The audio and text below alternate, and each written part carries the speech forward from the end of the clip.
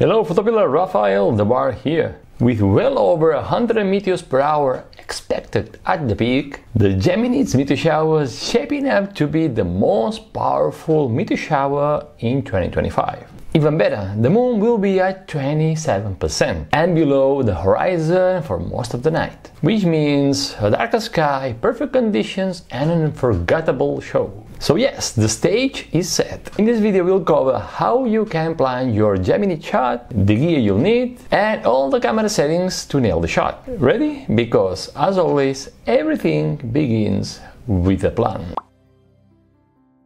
Okay, let's start planning. Let's go to PhotoPills, tap on Planner, and as always, the first thing you need to do is to place the red pin in the area you want to plant the Geminids. In this case, I have it in Menorca, our beautiful island. Next step is to switch on the Geminids Meteor shower, so tap on the map settings button here, and I'm gonna switch off the sun layer because I don't need the sun to plant the meteor shower. I'm gonna leave the moon layer and then tap on meteor shower layer on the meteor shower layer, and from the meteor shower calendar 2025, choose the Geminids meteor shower. And as you see, we have this blue bar in the Geminids, which means that it's gonna be amazing. So tap on the meteor shower you wanna plan, the Geminids in this case, and go back to the map. Cool. Now swipe the top panel to the left until you get to the meteor shower panel, and this one, and in this panel is telling me that the peak for the red pin position in Menorca, the peak is on December 14th at 2:43 a.m. and 113 meters per hour are expected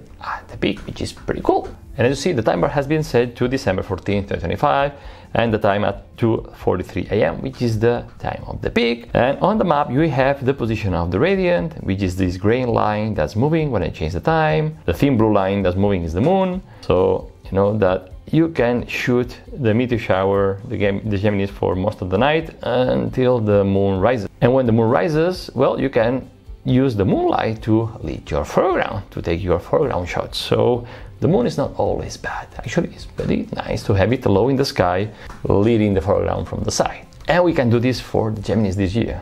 Pretty cool. Okay, so you know, thanks to this gray line that's moving on the map, where the radiant is at all time, you can always tap on the night IR and visualize where the radiant of the Geminids is at all time. You can change the time here and see how the radiant changes, which is amazing.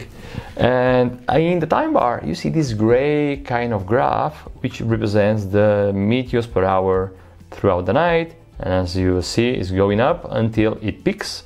And then when the moon rises, it drops down because, of course, the light of the moon will wash out a few meteors. But still we have enough intensity to keep shooting, and you know, why not catch more meteors? So the plan here is to shoot from let's say 7 p.m.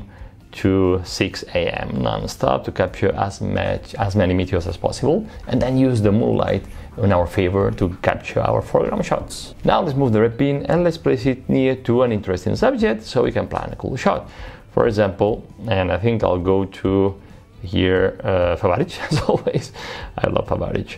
And I'll do a long press on the map to place the red pin, and here we have that. Yeah, Favàritx is gonna be a very nice location to photograph the Geminids, because the radiant goes above the lighthouse. If you don't know what the radiant is, the radiant of a meteor shower is that a spot in the sky where meteors appear to originate.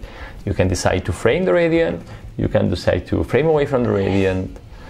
Usually, if you frame away from the radiant, then meteors might appear a bit longer. Perfect, I think that this shooting spot is pretty cool, so I have my plan here in Favàritx to photograph the Geminids meteor shower with the Favàritx lighthouse. And again, I'll be shooting from 7 p.m. till dawn. The more time you're shooting, the more meteors you'll capture, that's for sure. And I have this composition here with this beautiful lighthouse, the rock formations in front of it guiding to the lighthouse, and the radiant of the lighthouse going above, the radiant of the meteor shower going above the lighthouse. So yeah, shooting date, of course, is the night that goes from December 13th to December 14th. That's it. Okay, I think we have the plan. If you wish to keep learning on how to plan meteor showers, please watch this video. And now let's move on. To photograph the Geminids, you'll need your camera, of course, a wide-angle lens to include more sky in the photo. Use, for example, a focal length between 10mm to 35mm. Short focal lengths work great. You also need a sturdy tripod and head, an intervalometer to set the camera to shoot for as much time as possible, and also to avoid to introduce vibrations into the system. Because as you know, vibrations produce blur images. So the less you touch the camera, the better. And if your foreground is too dark and you don't want to use the moonlight to lead the foreground, you can always use two LED panels placed far away and a really low power to nicely lead your foreground. Also, when photographing a meteor shower, battery power matters. It's very important. So the question is, how can you let your camera to shoot for hours throughout the night without running out of battery, without running out of power? Well, to get rid of the power problem, we use a power bank connected to the case relay system and connected to a dummy battery for the camera. Not long ago I made a video on how to build this system. You can watch it here. What else do you need? Yes. If you're shooting in a humid area near a lake or the sea, use a heat strip band to warm up the lens so you prevent moisture condensation on the lens. Avoid moisture condensation at all costs because it produces foggy images. And of course, you don't want that. Finally, another option, another gear you can use is a star tracker to shoot a much longer exposure and capture more detail in the sky. But that's optional. To photograph the Geminids, we'll use the same camera settings we used to photograph the Milky Way. On the big night, arrive at the location at your shooting spot at least 1 hour before the time you want to start shooting. And set up the gear right at the shooting spot. This is the red pin position. Attach the lens to the camera and set the focal length you want to use, so 10mm, 14mm, 24mm, and set the widest aperture you have available, f1.4, f1.8, f2.8. Now don't be afraid to push the ISO up to 1600, 3200, 6400, depending on the noise performance of your camera. Okay, now it's time to make focus. But where to focus? Well, it depends on your taste. One option is to make focus on the stars, to get them tack sharp, but you'll lose a bit of sharpness in the foreground. Another option is to make focus on your subject, and if your subject falls behind the hyperfocal distance, the stars, the meteors, will also appear acceptably sharp in the photo. And you can calculate the hyperfocal distance using the hyperfocal table here in PhotoPills, so tap on hyperfocal table,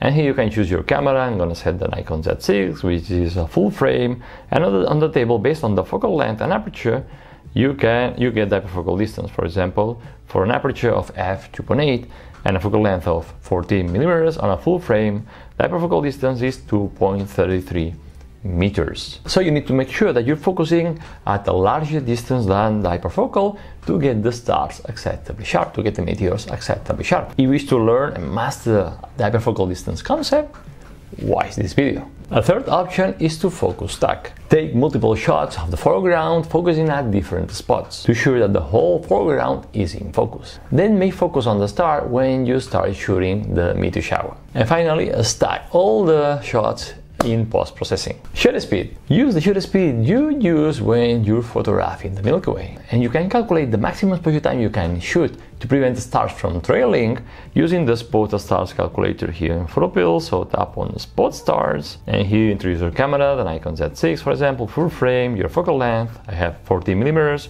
the aperture, f2.8, declination, I'm gonna leave it to 0, which is the default mode, and then for accuracy, let's use default mode, and the table gives us the MPF rule, which is the more accurate, 18 seconds. So if you use 18 seconds as a shutter speed, the stars will be still as dots. In the photo will appear as dots. We don't want trails in our meteor shower shots. The only trails we want are the meteors. Of course, always when you decide the shutter speed, take a test shot and make sure that the stars appear as dots in the photo. White balance. Set the white balance to manual. If you're shooting under a darker sky, use a white balance around 3900 Kelvin to get the natural colors of the stars. And if you're shooting under light polluted sky, I recommend you to use a white balance around 3400 Kelvin. Great, now it's time to take a test shot and adjust your composition. And check that the stars are not trailing, that the focus is right, and that the exposure is right. Check the history. Also, once again, if you're getting a too dark foreground, you can always use two LED panels to